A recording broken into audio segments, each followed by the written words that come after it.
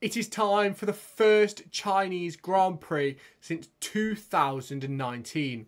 Back then, Mercedes were the front runners, with Ferrari not far behind, but since then there's been a big shake-up in regulations, and now it's Red Bull at the front, with Ferrari still just behind, but Mercedes now find themselves as probably the fifth fastest car on the grid, with Aston Martin, McLaren ahead of them too. So it's very difficult to see how the grid's going to line up this weekend, but shall we get a look into this Chinese GP for the first time since 2019? Over recent years, the Chinese GP has been on the calendar but has seen multiple cancellations as a result of restrictions in the country. We now find ourselves in 2024, 5 years on from the previous race here, and it is the first sprint weekend of the season.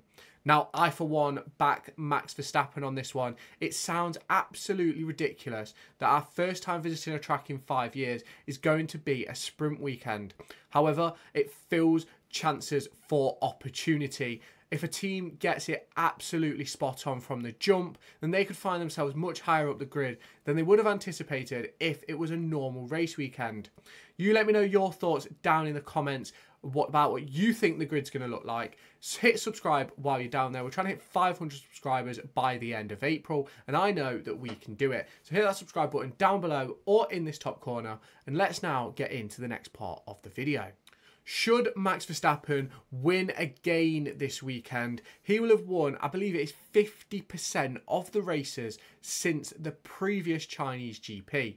Now, Max Verstappen has been in a dominant Red Bull car since 2022. Now, some would even argue that 2021 was also a dominant year. You only have to look at the way they started the season. I believe they won 8 out of the first 13 races of that 2021 season. So for me, Max Verstappen has been in race winning and championship winning material since 2021. And he has won 30, 35, 40 races in that time period, and it is absolutely crazy to think how much Max Verstappen has developed as a driver and how much Red Bull has developed as a team since the last meeting at the Chinese GP. It is another early get-up for those of us in the UK, with the sprint race starting at 4 o'clock in the morning. The first practice session and only practice session occurs at 4:30 on Friday. It's stress. It's stress. These early get-ups, I'm not a massive fan. And I think it's difficult to get the season into momentum when you're having these early races. However, that is the way the calendar is lined up, and it looks similarly to being lined up that way next year, with Australia taking the race weekend opener for Formula 1. Now, for me, it's a very, very important time of the season, the first few races. And I don't mind the early get-ups personally, but I think it's hard to build momentum. People aren't watching it live. People would rather watch it on catch-up and whatnot. So it's really difficult. Now, for me, one practice session at the first time back, it's going to be very interesting to see how the teams line up. For me, I think we could quite easily see another Red Bull Brazil 2022 type performance where they really drop down the order.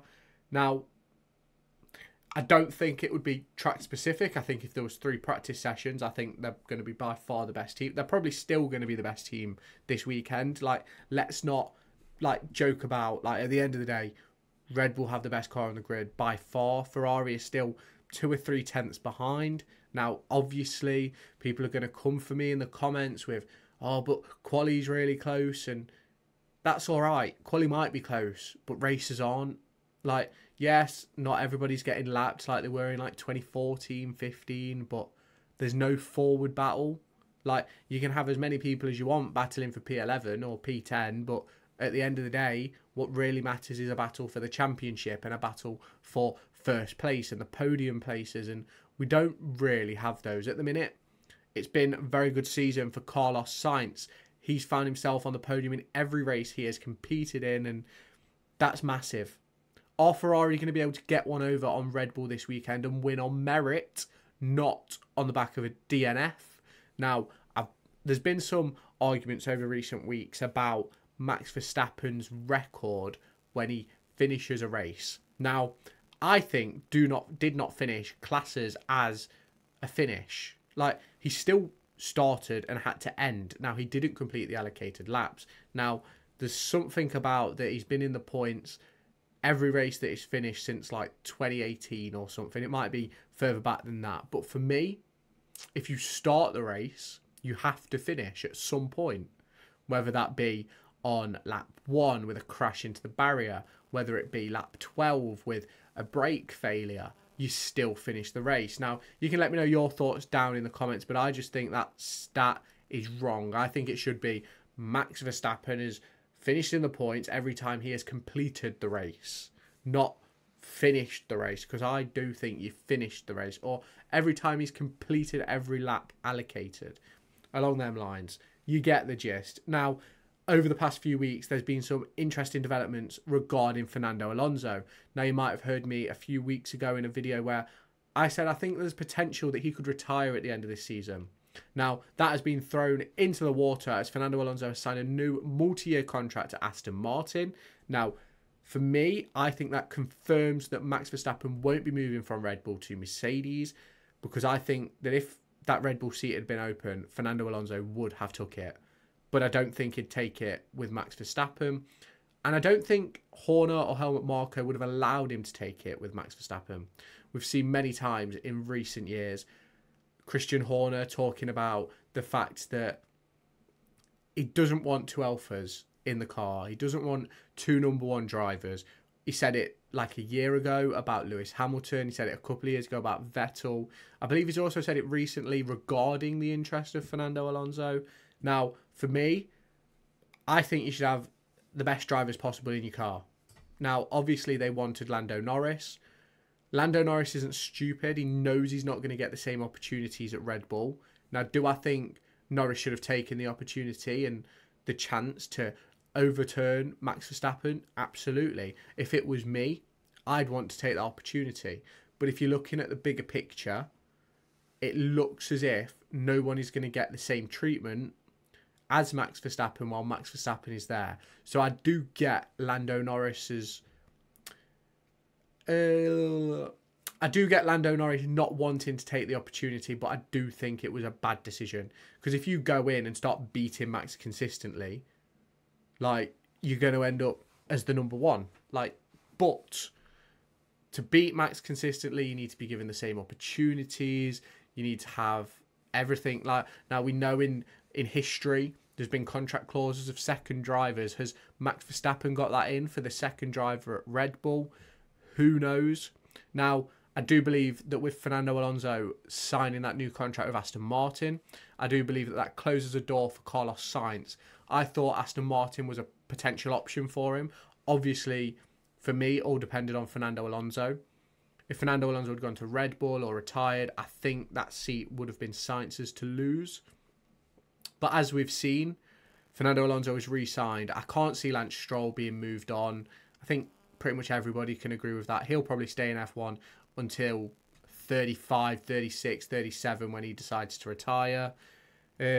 Although Stroll could move into other series, I just can't see it happening unless his dad moves away from Formula 1. That then leaves Carlos Sainz with the options, really, of Mercedes, Williams and Audi. I think, obviously, there's a lot of speculation at the minute regarding Logan Sargeant's performance. And I think there is a big opportunity for Mercedes to chuck Kimi Antonelli into the Williams for the last 6 rounds of the season. I believe he turns 18 just before the Monza weekend, which I think will spell a swap. I think Logan Sargeant will be moved on from Williams at that point. I think Kimi Antonelli will take that seat until the end of the season. Then I think if Carlos Sainz is still available, which is obviously a big if and a but right now, because obviously Carlos Sainz wants to have his future secured. But if Carlos Sainz is available still towards the back end of the season, I think Mercedes will give Kimi Antonelli that 6 races and say to Carlos, look, if we want Kimi, we're taking Kimi. But if we don't think Kimi is ready, we want you. And obviously Carlos Sainz is like, it'll probably hurt his pride, but he's ended up in this situation and he's got to deal with it. and is dealing with it the best way possible with his performances on track. Now, obviously, a lot of people will probably back me off with this, but he's had a lot of help from Charles Leclerc and Fred Vasseur, especially with the Singapore win last season, with the Australia win. Now, obviously, we know Charles Leclerc was told not to attack him. If he had attacked him, would he have gone ahead? Who knows? So for me, I think the two options are going to end up being Williams and Audi. I think Mercedes is a 50-50 depending on what happens with Antonelli. I do think Mercedes should chuck him in the Williams, like get him in the Williams towards the end of the season, give him the last 6 rounds, 6 or 7 rounds. Let's see what he can do. I do believe he has a test in the W11 or W12 soon, if he's not already had it. So I'd love to obviously hear the data from that, but obviously we probably won't. And obviously Red Bull's an unlikely move for Sainz. Can't see him going to Haas, because that's like essentially you're going from Ferrari's main team to Ferrari's like sister team per se. It's not the same as Red Bull and Cash App, whatever you want to call them, but they do have some sort of technical relationship. So it would be really a backward step with no sort of idea of getting back to the front. I think Audi is probably his best bet to get a seat confirmed like tomorrow. I think if he wanted that Audi seat, I think it's his to lose. I think it will end up being Sainz and Bottas to start off at Audi, but then I do think that Zane Maloney, if he wins the championship, could he get that second seat? I think Bottas stays. I can't see them moving Bottas on, especially with his performances, given the situation. But obviously, this Chinese GP is going to be very interesting this weekend. Is it going to shake up the order with obviously only having one practice session? You'll have to let me know your thoughts down in the comments. While you're down there, hit that subscribe button. Let me know your thoughts on Carlos Sainz's situation, Fernando Alonso's new contract, and I'll catch you in my next video. Make sure to go and find me on TikTok, pictured here, and Twitter, pictured here. These are the places where I'll keep you all up to date with all my upcoming videos and my thoughts and feelings around the Formula 1 and football weekend.